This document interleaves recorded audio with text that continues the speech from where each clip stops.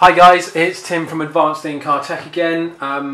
Been sent a few more cameras from BlackVue directly because they want us to do some more of our reviews that have been so far going down a storm on YouTube with over nearly 50,000 views through across all of them, which is awesome. So thank you very much for watching. They must be interesting because you're liking them, you're sharing them, so it's really great. So this is the latest offering from BlackVue. Now you may look at it and you think, I recognise this, it looks like a BlackVue DR500.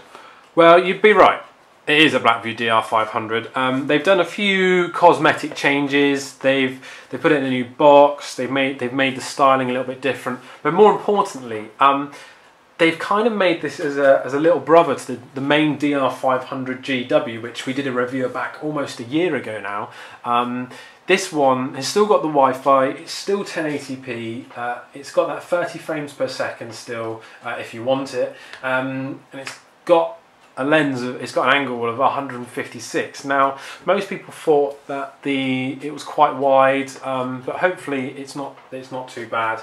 It's the standard BlackVue Dashcam. They haven't put GPS on it to obviously try and bring down the cost to make dash cams a bit more affordable, because BlackVue are not the cheapest brand out there by any far. So they're trying to do this in a way to bring down the cost. So hopefully that will do that, and also to try and bring down the heat issue. I still think it's out there. People are still talking about it on the forums and that sort of thing. So it's something that we really need to keep an eye on and see what's going on from there. Right, so let's get it open and we can go over some more details. So nice sleeve. Let's open it up. Apologies for the echo. This new office that we've got doesn't have very much stuff in it yet, and so it is a bit echoey. Right, opened her up. So this is what we're presented with. Now, the DR500 GW was a grey unit with silver everywhere and all that sort of stuff. Now, this camera is pretty stealthy. They've made it quite similar to the DR380. It's got a nice black holder there. The camera itself is a nice matte black, so when it's installed into your car, it's going to look quite nice. And also, if you've got a DR500 GW or a DR550 and want a black mount, they're all the same. So you can buy this black one and at least make that a little bit more stealthy. So there's the new mount, robust, solid, as per usual. So the camera, here we go. Let's take off all the plastic protection if we can. I love putting this stuff on it. Right, let's rip it open, pull it round. Okay, so the camera is very, very sleek. It is a nice gloss black. Oh, sorry, it's a nice matte black casing. It's obviously going to take a bit of heat in the sun, which hopefully shouldn't be too big an issue. But I don't know if you can see it. The vent holes.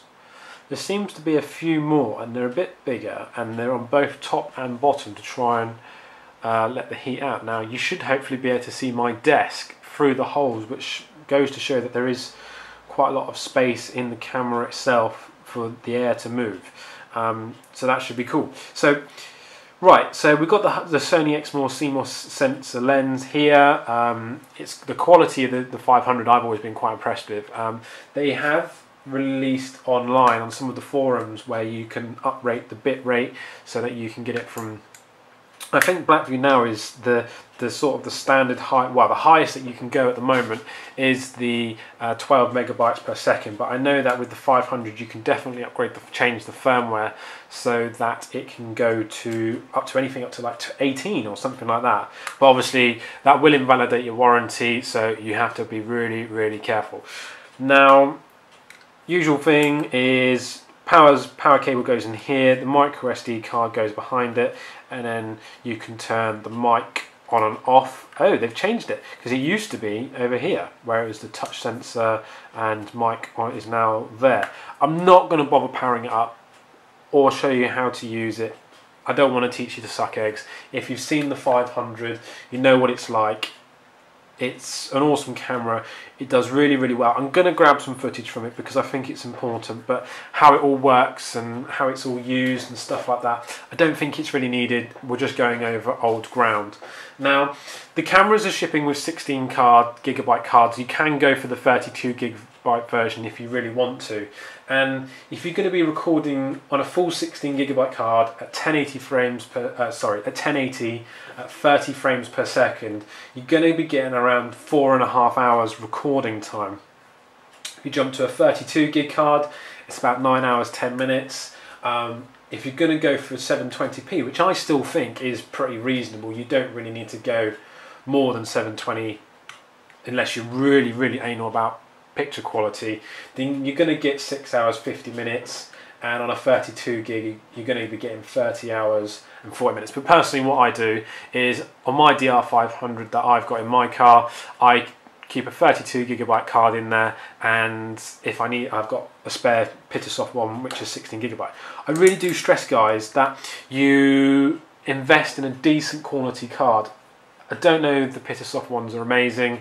I don't know who makes them. It's just that they've been rebranded, but a good SanDisk or a good Samsung is what you're going to want to use. So now we've gone over the camera, let's just see what else we're going to be getting in the box. So nice foam. They got rid of that terrible card insert that was just ripping every time you were taking things out. Very Apple again, very Apple-esque. The accessory pack, and we've got this in here.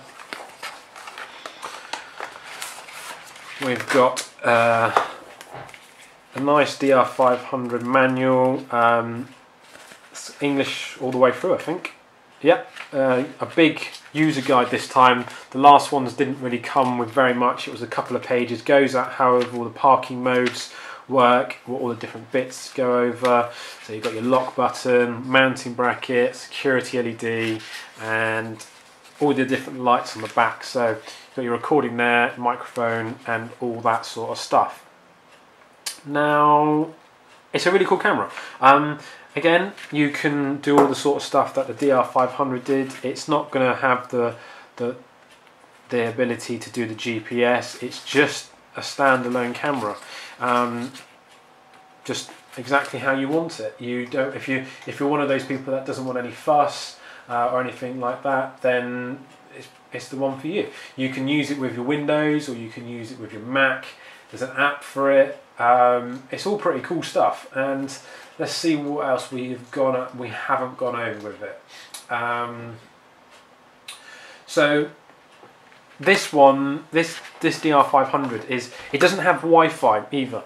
So for some people that might be a bit of a big deal, some it may not. If you just want a dash cam that's going to record, then this is the one. It's 1080p, it does exactly what it says on the tin. You can take the SD card out here and plug it into your Android phone, because that's Android phones, it's like Samsung, that sort of thing. They've got micro SD card readers on them, so that's really the only camera you're going to be able to use it. Failing that, you're going to have to plug it into your PC or your Mac to get the footage off, which to me it isn't a big deal. A Wi-Fi is a nice thing to have, but I think this is going to be the DR380 replacement, if I'm honest. They've taken out the Wi-Fi, they've taken out the GPS, just purely to really cut back, keep the cost low, and give you a really nice looking camera. As I said, they've really overhauled the plastics on it, and I think it looks quite nice, and it's also going to be quite stealthy. So as before with the other cameras, you've got your usual normal event parking mode. I'm not going to bore you. You've probably seen our other reviews. If you haven't, I'll pop a link to the old 500 review, which we go into it in so much more depth. And if you need the extra information, then it's all there.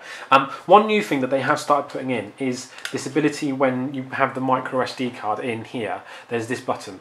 So on here it's for the mic on and off, but also if you hold it down, it's a good way of formatting the card, and you need to push it down for about 10 seconds for it to do that. You can let it get on with it. It will then rewrite its firmware to the camera SD card, and you're all good to go.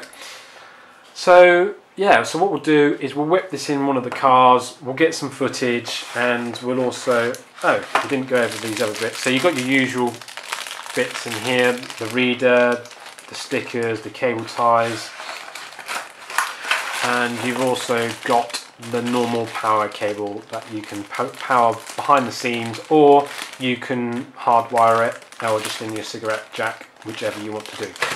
So So what we'll do is we'll get it in the car, we'll get some footage, and then we'll see what you think of that.